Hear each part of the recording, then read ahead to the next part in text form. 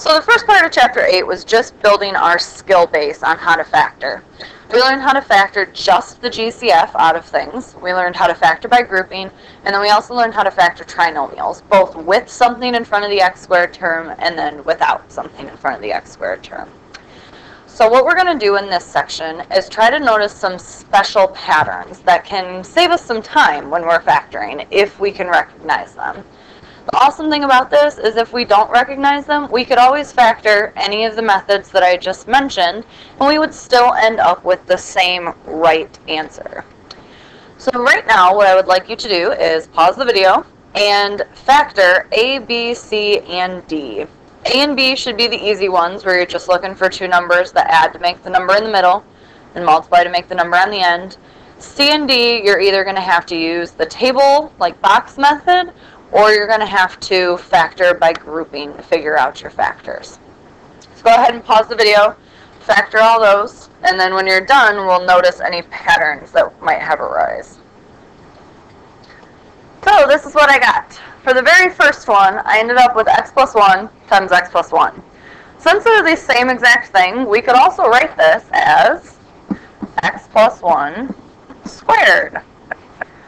And then the next one, same thing. I ended up with x minus 7 times x minus 7. I could also write that as x minus 7 all squared. And guess what? We can do that for the next two. 2x plus 3 times 2x plus 3 is really 2x plus 3 all squared. And the same thing for the last one. This can really be written as 5x minus 2 all squared. So hopefully you got all of those correct. And now we can notice our patterns. So think back to when we multiplied stuff out. If I had something that looked like a plus b all squared, first thing we would do is rewrite a plus b times a plus b. And then we would double distribute. And when you ended up double distributing, you got this right here. And I know this looks pretty confusing, but think about what we do when we double distribute. I'd multiply a times a. Well, there's my a squared. And then I do a times b, and then b times a. So that's why we end up with two a times b's, because we're multiplying the first and the last term together twice. And then finally we would end up doing b times b, which would give us this b squared on the end. So once you think about what's going on, that makes sense. The first term in our trinomial is the first term squared, a squared. The last term in our trinomial is our last term squared, b squared. And then to get the one in the middle, you multiply a times b and times it by 2, because you're going to do it twice.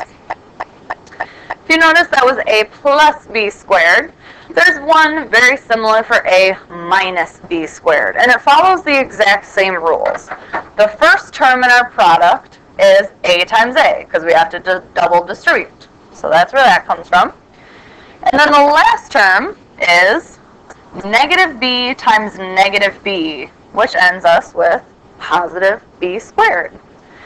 And then because when we double distribute, we're going to end up multiplying the first term and the last term together twice. A times b times 2 will give us this term in the middle. And if we go back to all of these, we can notice that pattern. We can notice that pattern backwards. So take a look at the first one, x plus 1 all squared. We got to square the first term, x squared, square the last term, so 1 squared. And then to get the term in the middle, we multiply x times 1, and then we multiply it by 2, or we get 2x. We can do the same thing with the x minus 7. It has a negative sign, but the steps are still the same. If we were to multiply this out, we could do x times x, or x squared. Negative 7 times negative 7 would give us positive 49. And then to get my term in the middle, you multiply negative 7 times x times 2. So we end up with negative 14x, which is exactly what we started with. And this works for the other two, but I'll save you the trouble of going through, but you can prove it to yourself. this is a relationship that you should memorize. And remember, if you don't memorize it or can't memorize it, it's not the end of the world because we could still factor it the old school way. So let's take a look at our new examples. This first one is one that we can do, hopefully with our eyes closed. But the second one has x's and y's in it. So these patterns are going to come in really handy. So the very first one, x squared plus 10x plus 25. So the first thing I know is that this first term is a perfect square. I can get x squared by doing x squared, or x times x. And then I also notice that 25 is a perfect square. To get 25, all I have to do is square 5. And then I double check before I do this perfect square pattern thing that if I multiply x times 5 times 2, that I get the term in the middle. And x times 5 times 2 is definitely 10x. So that tells me without doing any diamond, without doing any factoring by grouping, I know that this is x plus 5 all squared.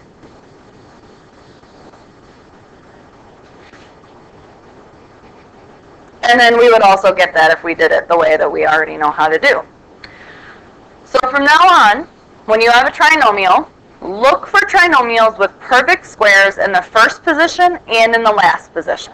And then you have to double check to see if the center term is 2 times the product of the square roots of the first and the last terms.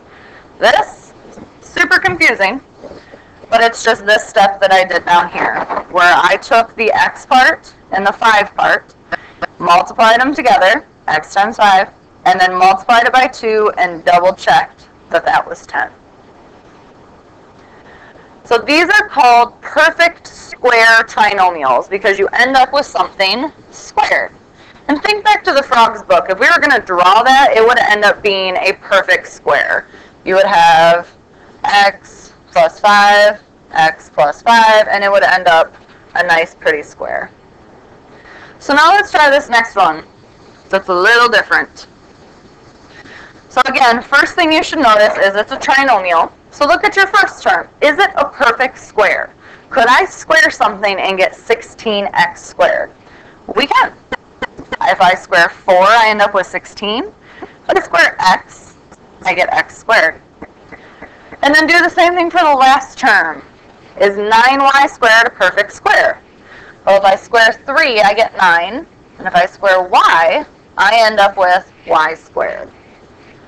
So now that we have the first and the last term, what we need to double check is that that term in the middle comes from those two side terms. So we want to multiply these guys together, 4x times 3y, times 2, and check to see that it's equal to negative 24x times y. 4 times 3 gives me 12. Multiply it by 2, I end up with 24. X times y gives me xy. 24xy and negative 24xy are not the same thing. So in this case, I can't use my perfect square factoring. So we're going to say not factorable.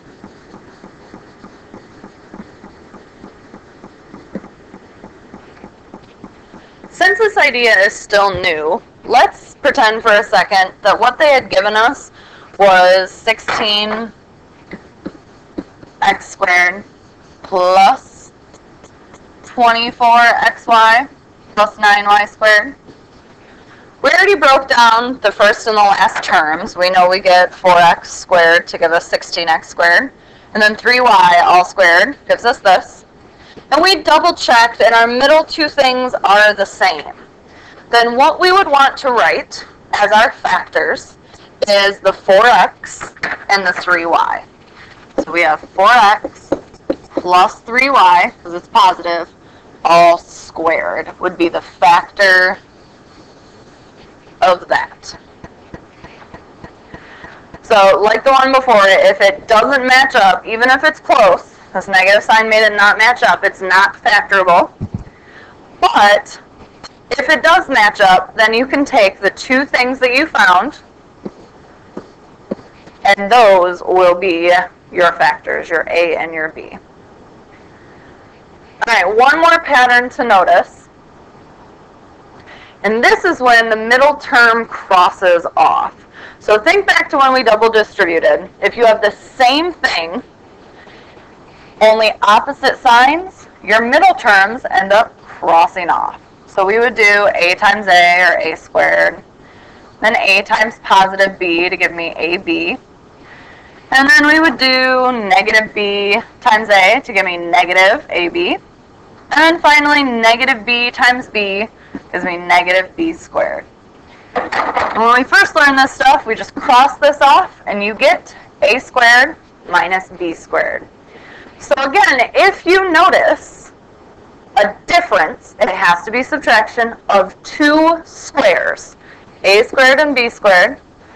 Without doing as much work as we would normally do, we can figure out what the factors are.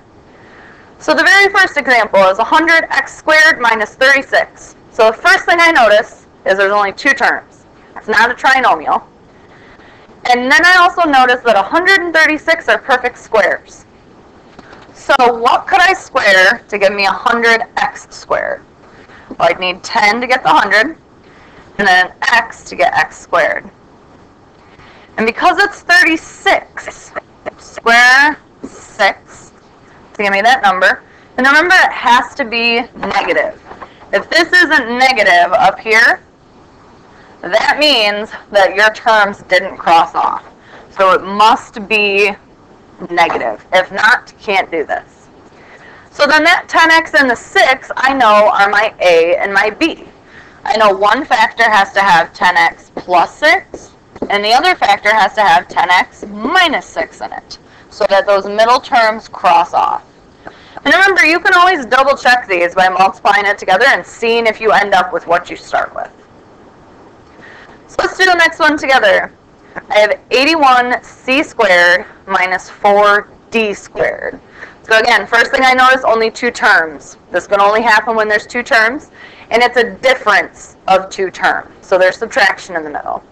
And then I also recognize that 81 and 4 are perfect square numbers. So I ask myself, what could I square to get 81c squared? I have to have a 9 and a c. And then for 4d squared, I have to have a 2 and a d. So what I just found there are my A and my B, my two terms that I'm going to use to make my binomials. And remember, we have to have one positive, so 9c plus 2d, and then one negative, so 9c minus 2d, in order for those middle terms to cross off. If you want to try the third one, go ahead and pause the video, and I'll put the answer up, and then we are done with our notes.